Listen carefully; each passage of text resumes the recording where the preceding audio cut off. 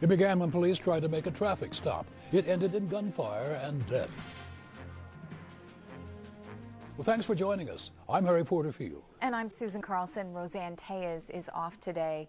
A Chicago police officer tried pulling over a car on the south side near 91st and Halstead. He had no clue what was about to happen next. Investigators say the driver of that car sped away and hit a second squad car assisting in the pursuit. The impact caused the suspect's car to burst into flames.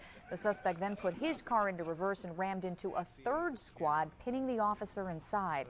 After he refused their orders to stop, officers opened fire, killing the suspect. He's identified as Garfield King. A second suspect was also shot at the scene, but not seriously injured. All three of the officers are recovering this morning.